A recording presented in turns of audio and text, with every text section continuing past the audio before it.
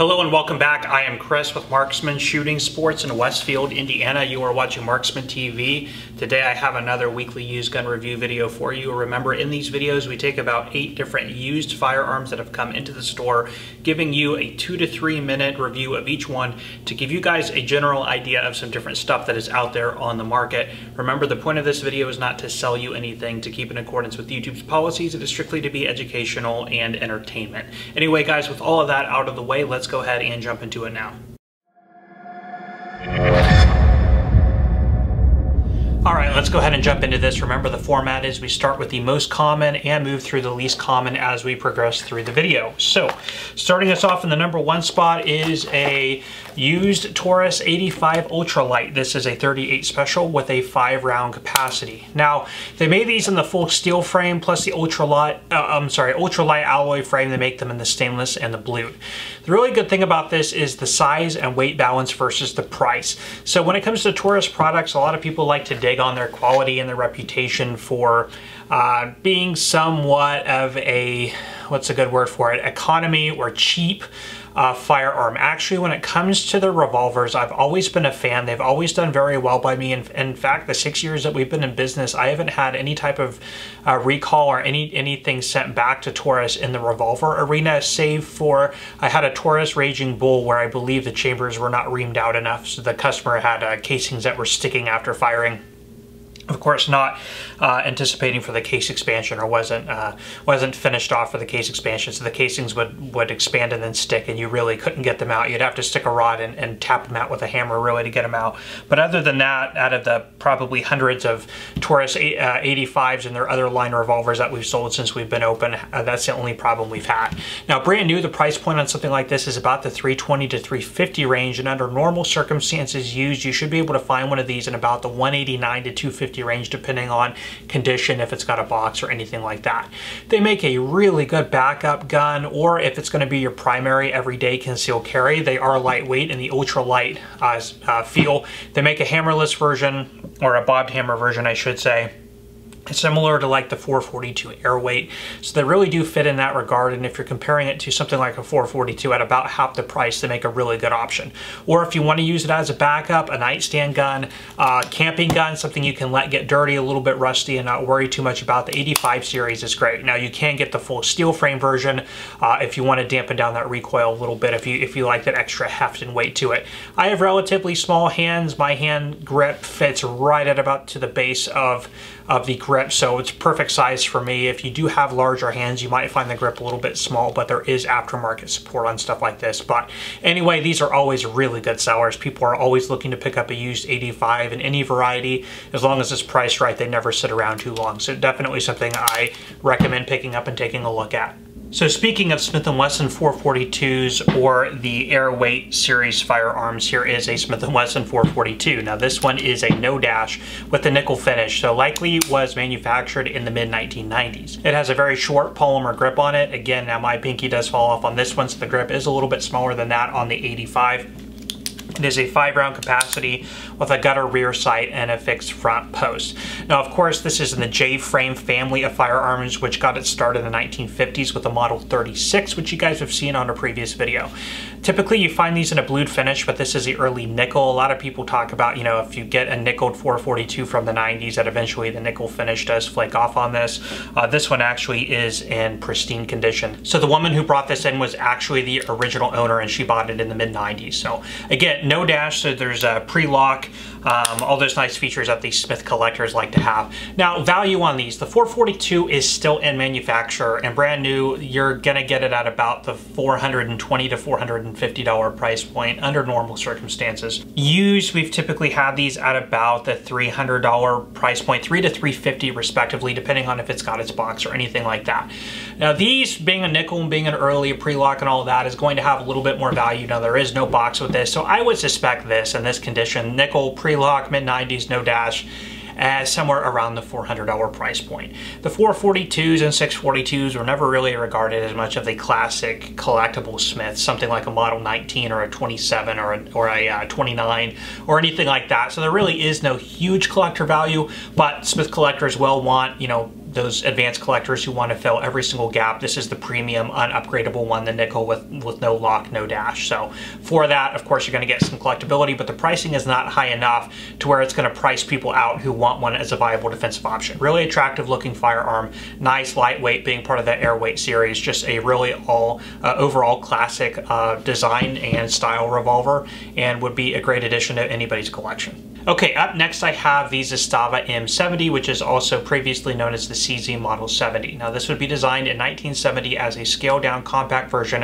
of the Yugoslavian M57, which is Yugoslavia's version of the TT-33 or Tokarev pistols chambered in 7.62x25. Now one defining feature on that one was a slightly extended grip, which gave you one extra round in the magazine. That's how you know you're looking at a Yugo Tokarev M57 if you don't look at the markings. Okay, the M70, of course, being a scaled down variant of that, was a single stack, single action only hammer fire pistol chambered in .32 automatic. Of course, as I mentioned, you have a single stack magazine.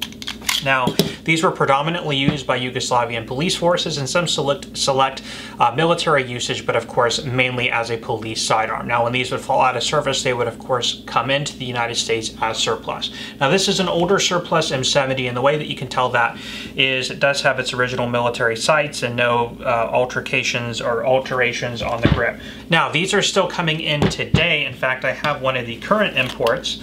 And this is a modern one that you can actually get right now on the market. Now the new ones are coming in with these really funky rear adjustable target sights and a glued on wedge, which gives it sort of a target grip profile. That was to allow for importation, giving it a target or sporting purpose is my understanding. Of course, what it's meant to happen when you get these is you're supposed to drift out those cheap plastic rear sights, which are so funny because there's, look at the height on that. If you sighted that, you'd be shooting like 3 feet over their head. But you're supposed to tap that out, procure a set of original sights, and then you could probably, this is just glued on, you could just knock it off with a screwdriver and a hammer. But that's essentially the same thing. So these nice older imports, of course you don't have to mess with that. It also has a little bit more wear into it, but from what I understand from people who have owned and shot these, there is no magazine disconnect.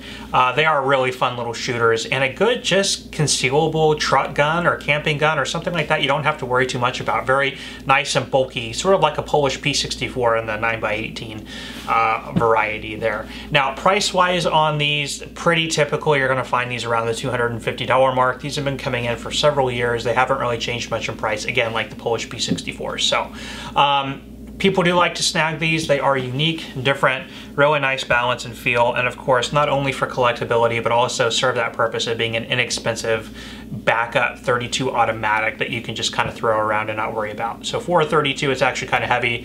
I would liken this to the size of maybe like a Glock 48, maybe somewhere in there. So something this size you could probably get today in a 9mm. Actually sort of like a Ruger. It's got the similar lines of a Ruger LC9S. So for .32 automatic, big and heavy compared to other things on the market, but still really cool with that nostalgic sort of collectability appeal there if you do like surplus firearms. Okay, up next is actually a personal favorite of mine. This is a CZ75, specifically an SP01 9mm. Now I've said in the past, like the VP9 was in my top 5. This is probably also one in my top 5. Not necessarily the SP01, but the CZ75 in general is one of my favorite 9mm handguns. Now, one interesting thing about the CZ75 was it is sort of the flagship from the CZ handgun line, in my opinion, just like the SIG 226 would arguably be the same for the SIG line. It encompasses has a frame that wraps around the slide. That's one really big defining feature, which gives you a very low bore access. You're going to see the slide is very short, not a whole lot to grip onto, which is one negative, I guess. But it gives you very low muzzle flip and very low recoil. So quick follow-up shots, really nice accuracy, especially if you like that low bore axis sight picture, which I personally do.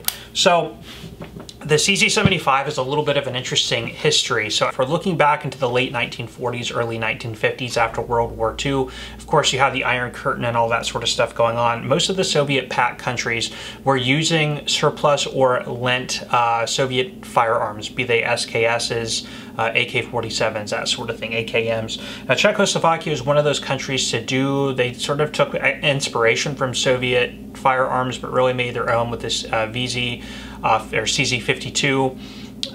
instead of using the SKS. And of course they had the proprietary round 7.62 by 45, if I'm not mistaken. They also had the VZ58, which was similar to the AK, but of course functionally very different. Now, they did adopt the Soviet handgun cartridges, a 7.62 by 25 Tokarev and the 9 by 18 Makarov, and they did issue and manufacture the CZ82 handguns, which were used by their military and police even after the production of this. So this was really designed to be an export model. It was designed to fire the 9mm Parabellum, which was popular in, of course, a lot of Western countries at the time. Now, the funny thing is of course, this is being manufactured in Czechoslovakia or current-day Czech Republic, and is a phenomenal military duty or police sidearm, but they opted, of course, for the CZ82 for the time being, until, of course, commercial use began in the Czech Republic. So what we have here, of course, as I mentioned, is a full steel frame with a slide that's encompassed into the frame, giving you that low bore axis, which has been copied by a lot of other companies. The SP01 in particular had an extended magazine capacity at 18 rounds plus a accessory rail. Standard model CZ75 did not have any of that.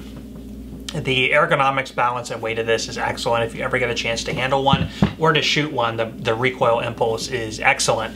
There's just a huge cult following on these CZ75 handguns. They're just an excellent firearm. Now, the standard model 75 or the Omega, whichever one you want to go with, or just the base model, is typically going to retail about $580 respectively. Now, they do make a compact version of this as well, and of course that's under normal circumstances. The SP01 like this, which is considered technically a competition model, sort of getting you into the competition, the Shadow 2s and all of that's going to get you a little bit higher into that realm, but those are going to add a little bit of value somewhere around the $650 to $680 price point.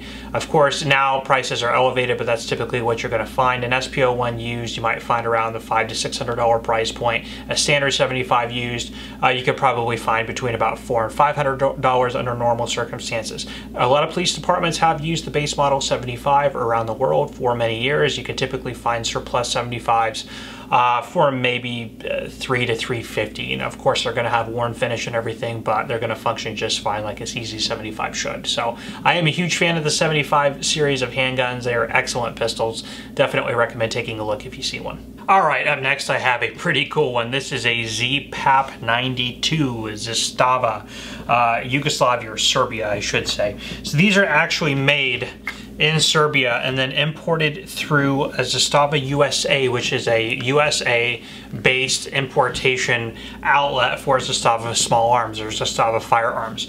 Now, as many of you guys remember, a lot of these Zastava products, the MPAPs, the OPAPs, the M70s, they came in through Century Arms. Those were also made by Zastava in Serbia and then imported that way. So they just have their own importation outlet is really all that's changed. It's also given them a little bit of leeway on the different product offerings and a little bit control over their pricing as well. So one interesting thing we have here is the Model 92 or the ZPAP P92 pistol, which is really in a Krinkov configuration. It comes just like this. Now, the typical models that you see do not have a top rail section here or a back rail section here. Apparently this was a special configuration or a special order, or I don't know if the former owner just tacked these things on here.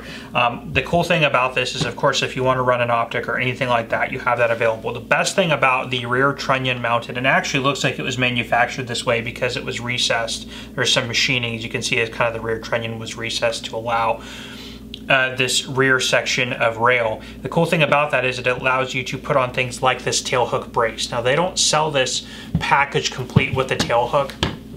I've seen people using like the SIG brace, like the AR-15 style braces, but this actually to me is really cool. It's not like, you know, the typical Krinkovs. You would either have an underfolder or a triangle style side folding brace, but this one actually, let's see if I can get this right, there is a, oh, it just lifts. It lifts and folds over, making this a really cool package. Also, the muzzle device that this typically comes with is the Krinkov style sort of conical shaped muzzle device, actually known for throwing very big fireballs out the end. Now, this is a really nice muzzle device that was included. It's AKB USA is the manufacturer, but the previous owner had, and actually this does a really good job of hiding all that muzzle blast. If you have a crank off and you want to hide all of that, this is a really good device to use for that. There's a lot of information. I know like Rob Ski, AK Operators Union, did some muzzle device testing with AKs and found that this is one of the best hiding muzzle flash, so really cool product there as well. Now, brand new, the MSRP on their base model without the 2 sections of rail on them is about $900. Right now, that's about what people are selling them for, actually a little bit higher new. I've seen them upwards of about, I don't know, $900 to $1,000 new. So right there at MSRP or just a little bit over. With the rail sections on it, I don't know how much higher. I actually looked at Zastava's website and I could not find this as a product offering. They had it in both the wood and the polymer furniture set. This tail hook brace by itself, brand new, is about, I believe, $300. So, you know, you factor that into the price. And this device here, I believe, is about $60 or $70. So anyway, take that for what you will. Now, when it comes to the crank off itself, it is basically a PDW sort of sub gun, although it is a 760 by 39 sort of personal defense weapon rooted in the AK style platform. A lot of people said that it was, you know, Spetsnaz that came up with the crank off model. I think it was really crank off, I think came out of like a 1970s US magazine. The whole term crank off, it's a little bit of a, I'm sure that they existed and were used in military application, but it's not as like special or secretive of a weapon or what I want to say, a sort of a elite operator type weapons platform. I think it was likely used as like an ancillary for vehicle drivers, paratroopers, stuff like that. Anybody who needed a compact package. Now, I'm not a expert on crank off style AKs, but that's just sort of what I've gleaned from my limited research on this design. TFB TV did a really good video on the crank off style as a whole, so you might want to go check that out. But anyway, with the tail hook on it in this package used, probably $1,000, $1,100 is about what they're retailing at right now. Really, really cool package. If you're looking for something that's not an SBR, again, remember this is a pistol brace and this is a handgun. With that little extra length on the rear trunnion, actually gives it a really nice feel and just a good, inexpensive way to get into the sort of crank off type feel, small compact AK without having to worry about a $200 tax stamp SBR sort of thing. So just a really nice package. All right, up next I have a firearm from Kimber. This is a Ultra Carry 2 officer size 1911 45 ACP bitone. They do make this in an all stainless and an all black. The wood grips are standard. New retail pricing on this is about, well, typically under normal circumstances, about $850. Right now it's up to about $950 to $1,000. Used, you're typically finding them between $7 and $8 at the current market if you look on places like Gunbroker. Normally you should be able to find this used between about $600 and $700 respectively, you know, in the original box in good condition. So Kimber as a company was founded in 1979. They actually got their start on .22 rifles. That's where they really got their acclaim and their name. It is a company that's been through different interesting, tumultuous times. In the 80s, they had problems with financing. And then again, in the early 2000s, they had an officer there who was arrested and actually sent to prison for embezzling money from the company. So kind of a rocky history. Now, one of the things that they are undoubtedly known for is their 1911s. Like many companies, Smith & Wesson, Colt, back in the 70s and 80s, you did have a lot of hand craftsmanship, final finishing, polishing, and finishing on firearms like 1911s, revolvers from Colt and Smith, you know, and such, coming out in really, really good, you know, put together by masters of their trade in, you know, the firearms manufacturing field. Kimber definitely got their name as having hand-fitted, custom, high-quality 1911s that were typically, for what they were, very reasonably priced in the between $1,000 and $1,500 price point. Now, a lot of their products are still in that price point, but they do now have sub-$1,000 handguns like this, which are really nice. But nowadays, the Kimber firearms are mainly assembly line guns like you're going to find with Colt and Smith & Wesson and Ruger and you know, whoever else that's putting out 1911s or any firearms in today's manufacturing landscape. With the current cost of labor and things like that, it's really uneconomical to have things put together by master gunsmiths and stuff. We went over that, and like the Python explanation was a good example. Is, you know, the Python pistol from the 50s to the new Python today, the difference in the manufacturing techniques. For what it is though, and for the price, you know, in the $850 range, you are competing. You're a little bit higher than the SR series from 1911. You're in like the Range Officer series from Springfield. You're in the Colt 1911 baseline handguns.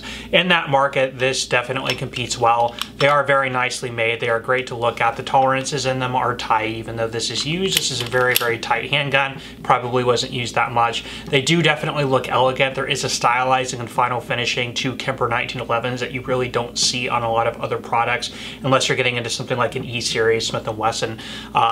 The trigger on them, you guys know I like the Desert Eagle 1911s. The trigger on this is not as nice as that, in my opinion. I definitely like, if I was going to go with one, I would go with an officer-sized Desert Eagle, and those, again, about this price, $850. And I think that that would be a good competitor to this, or a good comparison point.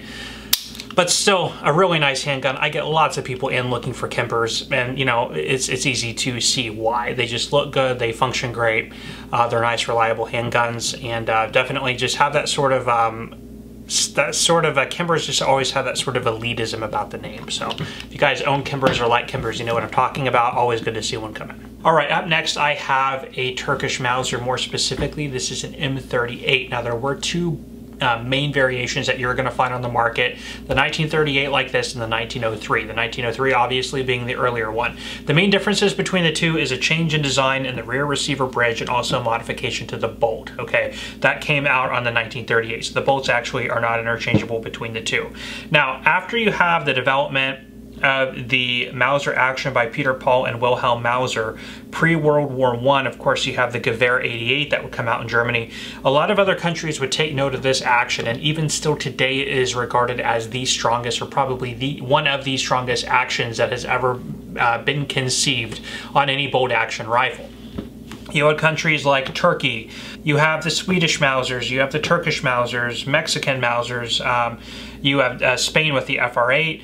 Trying to think what other countries went off of the Mauser action. Yugoslavia was a big one. Implemented this design into their arms manufacturing. Even the 1903 Springfield is heavily influenced by the Mauser action. In fact, Germany sued the United States for the use of their action in the design. The United States had to pay a royalty to Germany for every unit it made while they were fighting in World War I, which is interesting. Due to the robustness, rigidity of the action, and ease of loading, which was a big one we saw in the Spanish-American War, you load with 5-round stripper clips to the top of the action. It was prolific. It was common to see Mauser action designs. Now, as U.S. collectors today, it's cool to find stuff like this because you can get the typical Germanic Mauser action in slightly different packages like this, especially like the M48 and M27 Yugoslavian Mausers. You can find stuff like that and like this for about the $300 to $400 price point.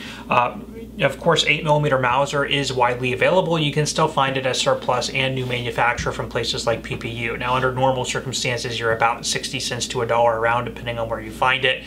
And again, these Mauser, you know, Turkish and Yugoslavian Mausers are probably the cheapest of the Mauser variety that exists today.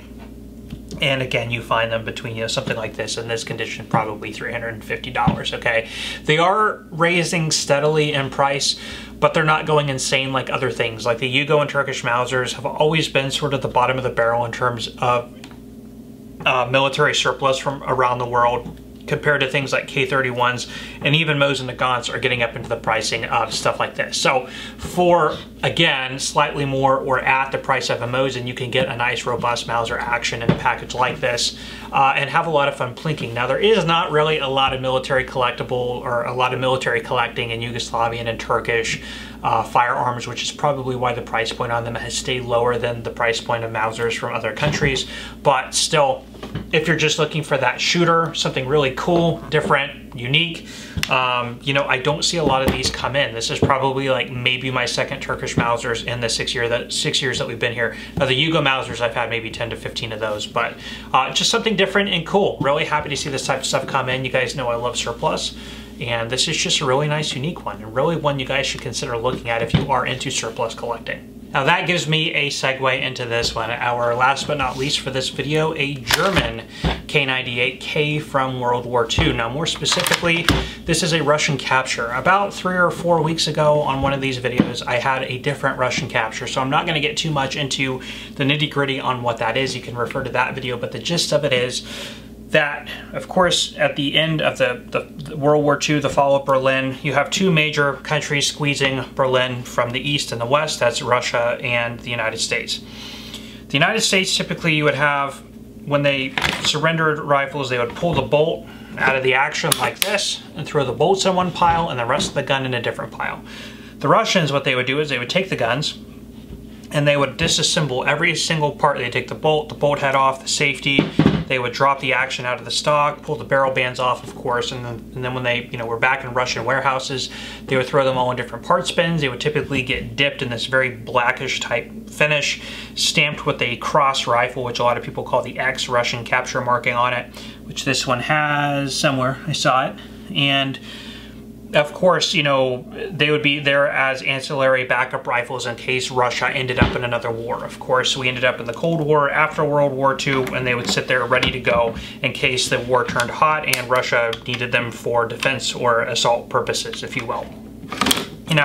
Well after the fall of the Iron Curtain and bringing down of the Berlin Wall, and of course we go past all that, Russia decides they don't need all these K98 sitting in their warehouses, so they get with American importers, they put them back together, they electric pencil all the small parts on and bring them into the United States as surplus. Most commonly we saw these coming in about the 90s and the early 2000s. Now when they came in, they were about at the $200 to $300 price point. Now they've gone way up. These guys in this condition, it's actually a really nice Russian capture, typically $700, $800 is where they are, which was about what you used to be able to get a matching one for. Now those are up to like $2,000 to $3,000. So the pricing on original German Mausers has gone insane, which is also a good reason, if you don't want to pay those prices, to look at a Yugo or a Turkish Mauser like the one you just saw. There is still, the fact that this was Russian captured still gives credence to its military history. It saw service, use by Germany in World War II. It was captured by the Russians. It spent time in Russian warehouses and then came into the United States like this as surplus. So actually, it's how it looks is part of its history and life, its military history, which is still. The package is still a historic relic from the past and definitely has a timeline associated with it. So very cool. Also, they make great shooters. If you are going to get into one, you want an actual original K98. You don't want to drop the $2,000 to $3,000 on an original all matching gun that you might risk cracking the stock on. Still, $600 to $800 is a lot for something like this, but a lot better than dropping that much money again if you want to go out and shoot it. So this one is coded DUV, which is Berlin Lübecker. There was BYF was Mauser, AC was Walther, CYQ was Spreework, DOT was Brno in Czechoslovakia, CE was Sauer & Sons, and I'm going off of memory here. Trying to think what else. There was Gustav Werke, which was the Buchenwald concentration camp. That was code BCD. You saw those on those G43s. Anyway, I digress. The reason they use date codes is because when these would get captured and picked up, they didn't want big Mauser banners or Walther or Gustav Werke, where the U.S. would say, oh, this is where, right here, this is where the arms are being manufactured. Let's target and bomb those plants. So using the code, it was a way to keep a secrecy of who was making arms for Germany, especially when they would come in, in the late 1930s when they were violating the treaties for making military arms, which they were not supposed to do due to the Versailles Treaty after World War I. So very, very cool amount of history on these. Of course, non-parts matching. If you see a Russian capture, again, a great way to get into a original German Mauser, authentic World War II, complete with date codes, with manufacturing. Production was made in 1942 by DUV. Code the Berlin Lübecker plant in Berlin in 1942. Of course, you have the Waffen amps all over it. So really, really cool history. Definitely worth taking a look if you see one. Well, that is all the time I have for you today on these. Thank you so much for stopping by and checking out this video. If you enjoyed, please let me know by hitting that like button. Also, if you want to see more videos like this, please subscribe to my channel as we do post them every single week. If you guys have any questions, please leave those down below. Anyway, guys, I'm going to leave you off there. I am Chris with Marksman Shooting Sports in Westfield, Indiana. You are watching Marksman TV. I will see you next time.